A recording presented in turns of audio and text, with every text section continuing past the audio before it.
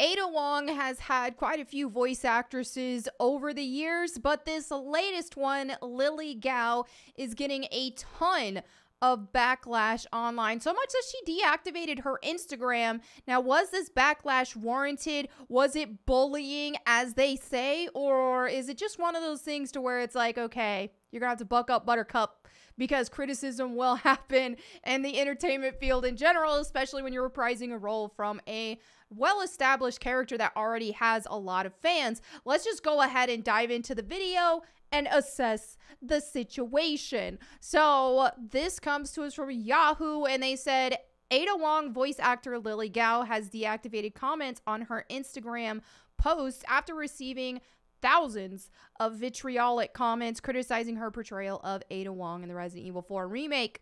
So whilst most of the hateful comments have now been shielded from view, some players managed to snapshot them, revealing how unnecessarily unpleasant some aspects of the fandom have been towards Wong, which here they are. Which, hold on, I have to like disable dark mode on Twitter and then enable it again on here. It's just weird like that.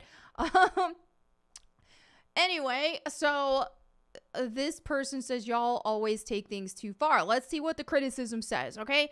This one says, you ruined the remake. I feel like I just wasted my money by buying the deluxe edition to get this VA to dub Ada.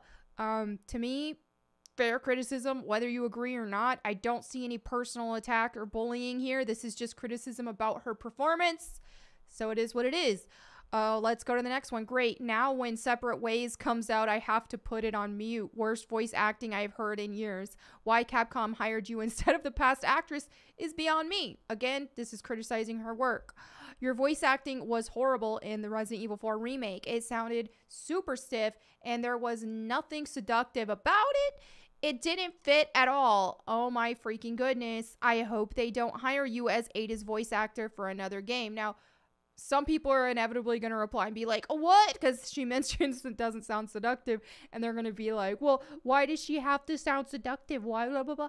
The thing is Ada Wong is a femme fatale character. So making her voice has in the past been seductive sounding because it just, again, she's a femme fatale character. It's fitting. So that's why. It's not just misogyny, as some people want to claim. And a woman, I'm so glad a woman said this. All right, so let's continue. You're a professional voice actor, and this is the performance you give. Sounded like you were hungover after taking a red-eye flight when reading the lines. Again, now, is this nice comments? No, these are not nice. They would not be pleasant to have to read that, but it is criticism on her work. It's to be expected. I don't think anything here that we've seen constitutes as bullying. That said, do I think they necessarily should go to her social media accounts and throw all this at it? No, I think that probably would be a lot more productive to send this criticism to Capcom instead of her, because she isn't exactly the one who made the decision. Yes, she took the role, but what's she supposed to do? Just not take the role that's offered to her? That's money, that's a job, that's food on her table, you know? So here's the thing, is what I think about Camilla Luddington, for example, who I did not like voicing Lara Croft. I think, granted, with the reboot and what they were going for, I guess if her voice fit, but I personally just don't think she sounds like Lara Croft. But I would never, ever, ever go to her social media and share my criticisms of that. I feel like that would just be a bit rude. So I do think that this is rude to do that on her personal accounts, but is it bullying? No. And is it entirely wrong that they did that? No, they have the right to do that. It's social media. It's an open platform. You know, whenever you have your stuff open, that's just how it is. I get criticism all the time about whatever, you know, whatever I'm doing. And that's fair. That's what social media is about. That's what people can go on there. People can leave comments on my video and tell me I'm terrible at what I do all they want. So that's the thing with this, right? It's one of those things. It's one of those things, but let's go ahead and continue here. Anyway, so then this is where they were quoting that. Why do they act like she personally tried to murder them?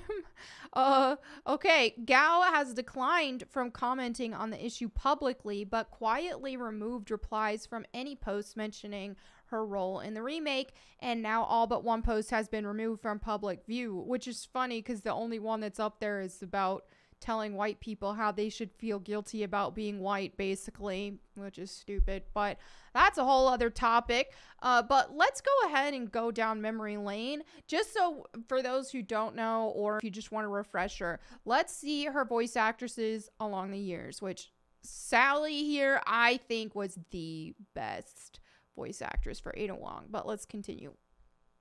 Put your hands where I can see them. Put them up now. Leon, long time no see. True? About what? I see you've been doing your homework. See, it's like a very, like that other commenter said, she has like a seductive, sultry voice, which for a femme fatale character, that's fitting. You want like that, you know, not too cutesy sounding, but then at the same time, like still feminine, but almost like a deep feminine voice. Like, it's hard to explain, but it's very perfect. Like when you just look at the character here, it's perfect. I think her voice is perfect. But, oh, she's white, so of course that would be an issue for them. All right, and so here we have Resident Evil: The Umbrella Chronicles. Dream situations. In Umbrella's underground laboratory, I forgot that wisdom. I think this voice is also perfect. I think both of the first one and her are 10 out of 10 for Ada Wong, in my opinion. Something about the meeting with Leon changed me. Just very, like, very, very confident, very sultry, very womanly. This is a femme fatale voice. All right, now let's go to Courtney Taylor here, which I personally didn't like her voice that much for Ada, but it's not egregious. That sounds like Simmons, all right. Long story. She gets the actual tone right and how she's delivering the voice, in terms of like, okay, this is that femme fatale and it still is a sultry voice, so she is doing good. But I just think compared to the two before, it's not my favorite, but it's just the sound that so much We're isn't. up against the people who really run this country. I mean, again, not egregious, not terrible, and the acting's good, but I just like the two before better, personally. All right, let's continue here for the Resident Evil 2 Remake voice. It's just me. So you can put that thing away. I don't hate this voice for her, but I don't love it either, because this just is just kind of a basic voice. It's not a femme fatale voice for her so as much. I told you to get out of here. I know a lot of people wanted the Resident Evil 2 Remake voice actress back, but I don't know. You wouldn't want to end up like Ben, would you? It's not awful, but it's just compared to these first two, it's just not doing it. All right, now let's go here. Dead by Daylight voice. This is rough. I'm just gonna say it. This is rough. Can you, Leon? Leon, so you've been caught up in this too. So you've been caught up in this too. I don't know. It's just not. But I don't know, dude. Hope you have the stomach for it. That does not even how that's not it's just not a sexy voice, which, and before people are just like, why are you hating on women? My voice ain't sexy. Like, bro, I know my voice is weird, but I ain't voicing Ada Wong. All right, now let's continue to Lily Gao here, which, by the way, I do actually get a lot of comments about my voice, people saying they hate my voice, which is fine, but okay. All right, let's continue. Not a bad move. Very smooth. Oh, Leon. You know I don't work in town. Leave the girl. She's lost no matter what. You walk away now. And who knows? Maybe you'll live to meet me again. That's just...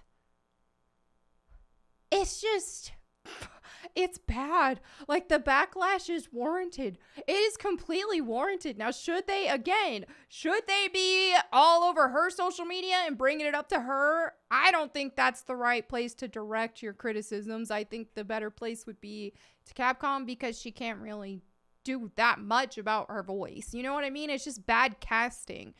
Not to say she can voice another character, but not Ada. because Ada just has that femme fatale, sultry, very womanly voice, and that's just not what she has. Just like I don't have that kind of voice either. It just doesn't work. And then I might get you that greeting you were looking for.